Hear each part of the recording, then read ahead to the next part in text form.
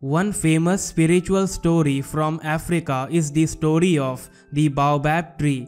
The Baobab tree is an iconic symbol in many African cultures and is known for its immense size and longevity. Legend has it that when the first Baobab tree was planted, it was so proud and arrogant that it claimed to be the tallest and most beautiful tree in the forest. The gods, angered by its arrogance, decided to uproot the tree and replant it upside down, with its roots pointing towards the sky and its branches buried deep in the earth.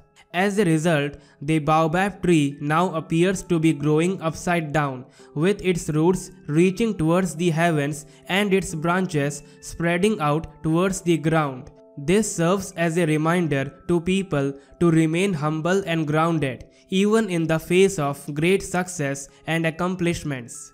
In some African cultures, the baobab tree is considered a sacred tree and is believed to have magical powers. The tree is often used in traditional medicine and is believed to have healing properties. The baobab fruit, which is rich in vitamins and minerals, is also considered a superfood and is used in various culinary dishes and beverages. Overall, the story of the baobab tree serves as a powerful reminder of the importance of humility, respect for nature, and the enduring power of spiritual beliefs in African cultures.